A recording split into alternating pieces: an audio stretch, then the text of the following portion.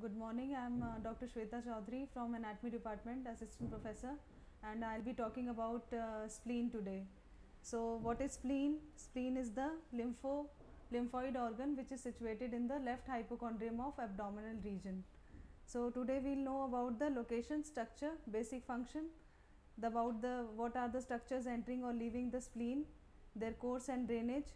We will talk about the ligaments attached to the spleen and the clinical anatomy related to it. So, what is spleen? Spleen is the lymphoid organ which is situated in the left hypochondrium of abdominal region. It is soft and friable, covered with a thin capsule, and it is shaped like a wedge. It is a wedge shaped organ, and it can be triangular also, or it can be wedge shaped, and it can be tetrahedral. So, the three shapes of spleen can be tetrahedral, wedge shaped or triangular. So, what is the size? It is 1 inch in thickness, 3 inch in breadth and 5 inches in length, and weight is about 7 ounce. So, it is about 1 inch in thickness, 3 inch in breadth, 5 inch in length, and weight is about 7 ounce. It is related to 9 to 11th rib. So, the 3 ribs related to the spleen are 9, 10 and 11. So, there is a Harry's dictum which is called as 1, 3, 5, 9 and 11. So, 1 is the thickness, 3 inches is the breadth, 5 inches the length and 7 ounce is the weight, and 9 to 11th rib it is related with. So, what is the long axis of spleen related to? It is related to the 10th rib. So, the spleen is lying along the 10th rib. So, where it is located? It is located in the left hypochondrium, reaches up to the epigastrium umbilical region, hypogastrium, and related to the fundus of the stomach and the diaphragm. So, what is the position of the spleen? It is related to 9 to 11th rib. So, it has got the two ends, the medial end and the lateral end. So, medial end, if it is the spleen, so it has got the medial end and the lateral end. Medial end is posterior, the lateral end is anterior. So, it has got two borders, the superior border, the inferior border and intermediate border. The surfaces are the diaphragmatic surface and the visceral surface. So, this is the visceral surface, and opposite to that is the diaphragmatic surface. So, it is related to the stomach, then kidney, then colon, and in the hilum of the spleen the tail of pancreas. So, the three organs related to the spleen are stomach, then left kidney and the colon along with the tail of pancreas. So, superior border is notched. So, notching is signifying the development of spleen as fusion of small spleniculi. So, the spleniculi are they are developing and fusing to form one spleen.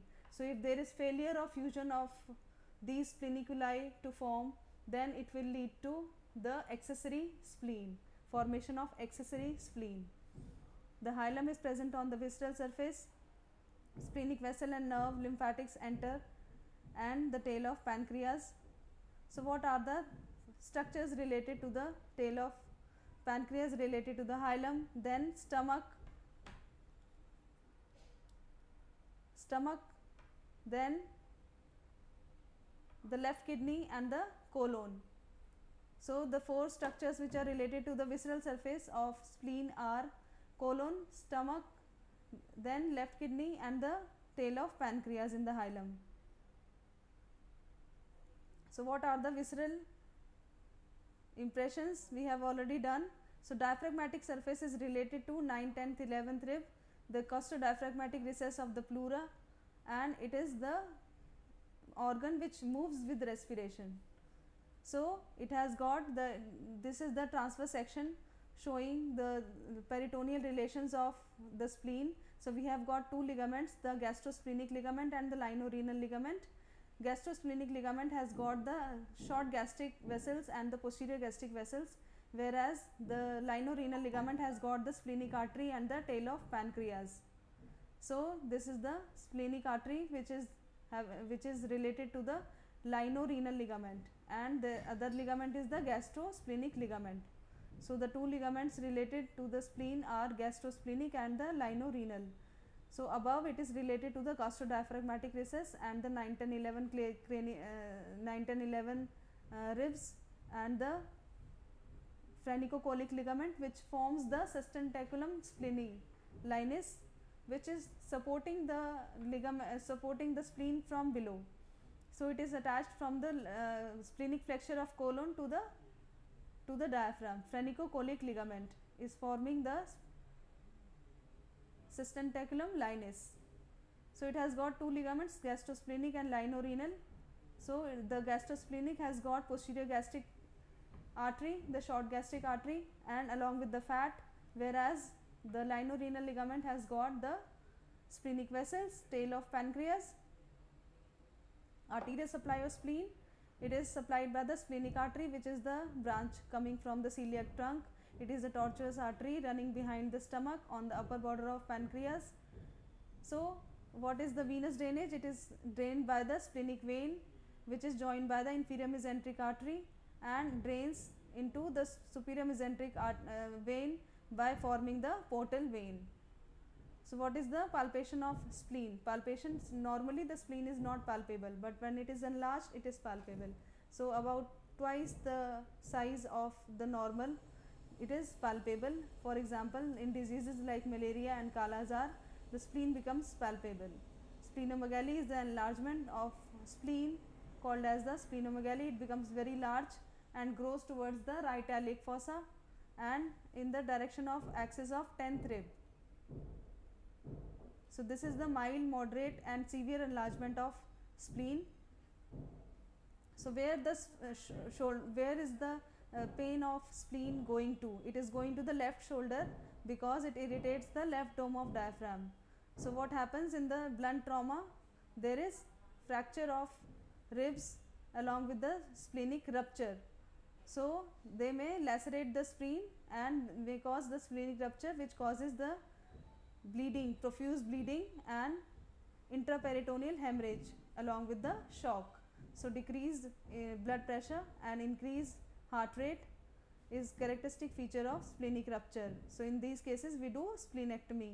So splenectomy is done in cases of the splenic rupture. So total splenectomy doesn't produce any serious effect, so it's not a vital organ. So accessory spleen, it is present in the gastrosplenic or linorenal ligament up to the ovary or testis. So it can go down up to the ovary or testis, and usually it is present in the derivatives of dorsal mesogastrium because the spleen develops from the dorsal mesogastrium. So it is gastrosplenic and linorenal ligament where the accessory spleen is present. So it is embedded in the two layers of gastrosplenic or linorenal ligament. So splenomegaly, we are palpating the spleen from right to left side.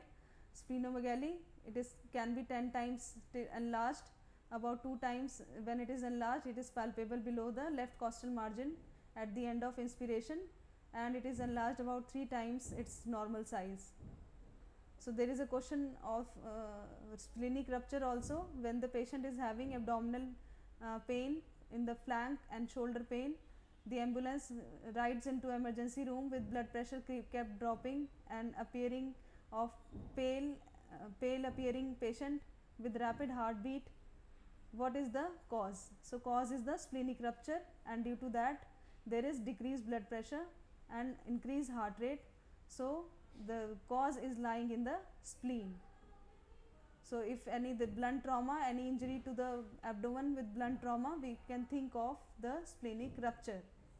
So that is all for today.